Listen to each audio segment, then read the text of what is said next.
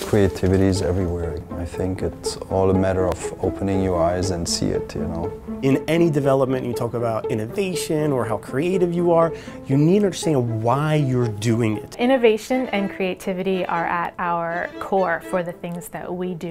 Every day, we come to work with the intent that we are going to help out our clients and to complete our project work with those two things in mind. Innovation is not about ideas. Innovation is coming up to solutions of problems that they didn't know they have or people didn't know they had. Right? So we have to think about what do we value and then how do we create value with that. Through research, through science and technology and applying, I feel that we can make a difference for those individuals that struggle every day. Conscient ou pas conscient, finalement, je pense qu'on arrive à alléger le quotidien de certaines personnes. And we're in a place now where we want to go beyond enjoyment and beyond delight to actually delivering more.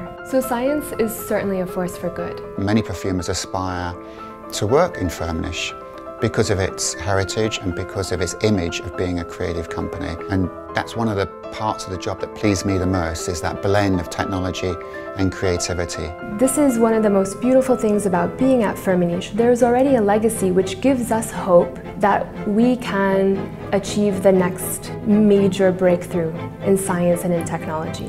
Having a Nobel Prize in our history, it gives us a hope that we too could do something like this. I rely on my scientific background to innovate in flavor and fragrances in a way that impacts the people around me and the greater community.